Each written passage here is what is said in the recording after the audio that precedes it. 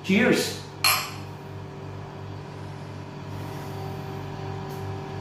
Wow! This is real pineapple juice. The best!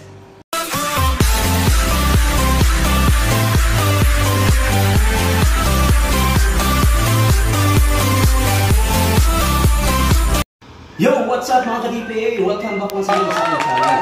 Ngayon naman ay gagawa tayo ng fresh juice. Bumili tayo ng pinya, ng fresh or natural pinya. And then gagawin natin juice. So meron tayo dito yung juicer. Ito yung ating juicer. So assemble natin ito mamaya para healthy living, iwas sa COVID, para strong ang katawan. So guys, ito, hiniwa ko na. Dito na napakita sa inyo kanina kung paano ko siya nilinisan. Hindi naman ako expert. Wait! Just do it! Pero mukha naman na nalinisan eh. So guys, stay tuned ha. Welcome back once again guys. So guys, ito yung ating juicer. Black & Decker. Bigyan naman. Oh my God! Wow! Guys, so itong yung juicer na to, bigay sa akin ng kaibigan ko. Shout out nga pala kay Brother Joey. Brother Joey, nasa Pilipinas siya. So, pinamahan niya sa akin to.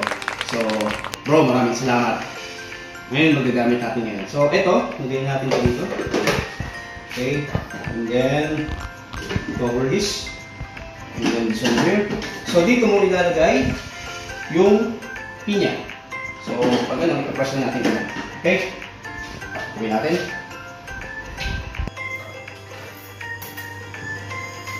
Okay, saksak na natin ito.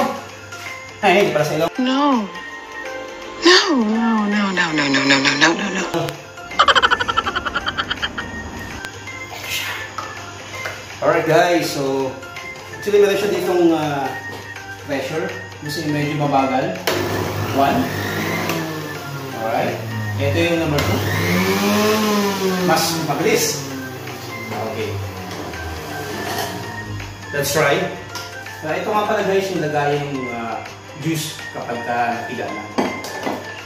Subukan natin. Okay. So guys, dapat i-slice natin ito ng chunks para kapag nilagay natin dito, magkakasya. Kasi syempre kapag hindi magkakasya ito sa buo. So dapat natin i-slice siya ng pa-chunks. Okay? So nakalimutan ko kanina, pasensya na kayo. Kasi yung mga nag-a-apply ng mga assistant ko, wala akong natanggap eh. Kasi lahat mas magagaling pa sa akin.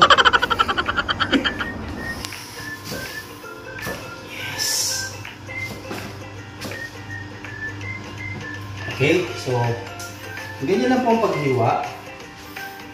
Siyempre, gumagamit na ito. Okay guys, so ngayon nahiwa ko na yung pinya para maging chunks kasi kagaya yung sabi ko kanina, kailangan yung magkakasya dito sa ating lalagyan. Okay, so ngayon malalaman natin kung ano yung mas masarap.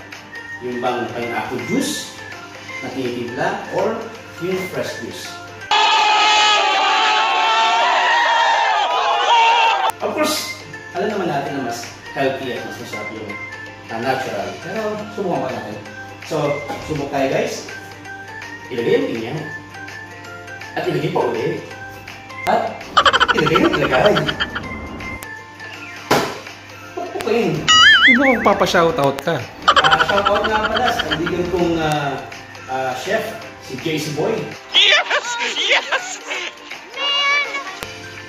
JC Boy, para sa iyo po. So guys, let's try.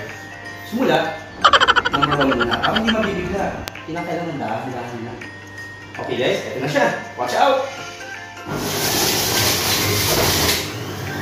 Wow!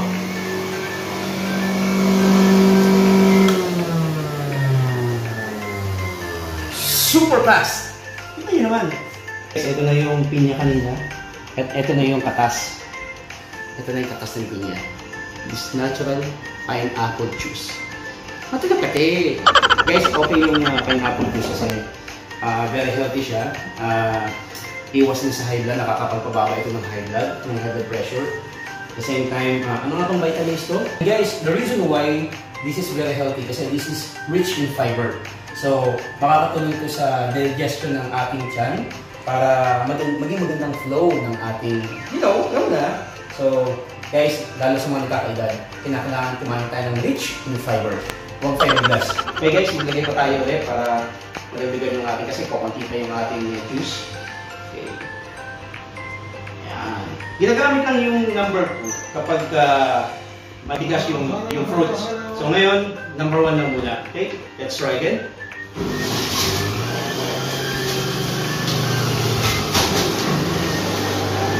Alright! Oh! Right, we have a guest from Sudan. He is a chef from Sudan. This is kiwi. No, this is pineapple. Oh, This is pineapple. See, this is natural pineapple juice. This is good for digestion, rich in this is for fiber. corona. Yes, you have to fight corona. You have to drink stay this. healthy. If you drink this, you can't. Yes, of course. No Your body will look strong. That's good.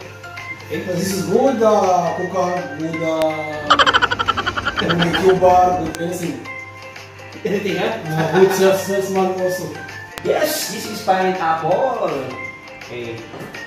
Actually, favorite ko yung pineapple. Kaya, pag gumagawa ko ng pineapple juice, papasayaw ako ng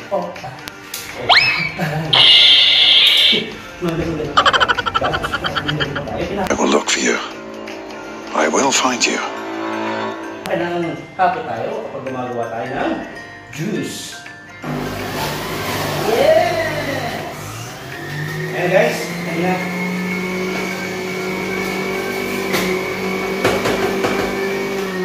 Right.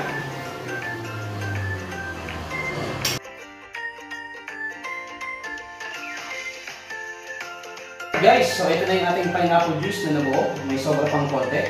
So mapupuno na kaya i-transfer natin sa baso.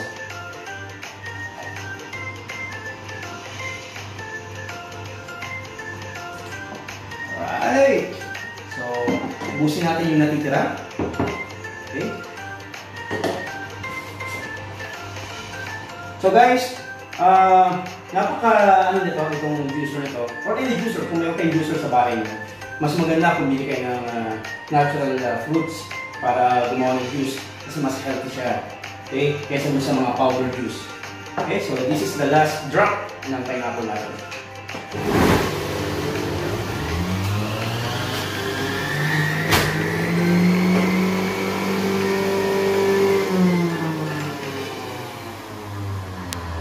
Okay guys, so ito yung another baso natin. Siyempre, dalawa kami iinom dito.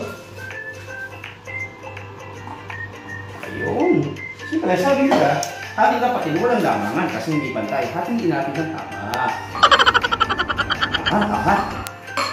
Alright, so dalawang baso. Okay guys, ito na yung fiber. Ito na yung, okay, tanggalin natin. Kailangan natin yung maayos. Wow, kita nyo naman guys. Ito yung excess. Ito yung pineapple. So, maraming salamat sa inyo. I hope each and every one ay matuto na alagaan natin ng mga sarili. Kasi walang iba mag-aalaga sa ating sarili natin. Lalo sa mga ka-OFW ko, shout out sa mga ka-OFW ko nga pala.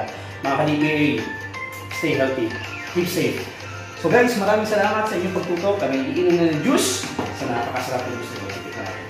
Eh ba? Okay, bro, tikman natin ito ngayon. Cheers!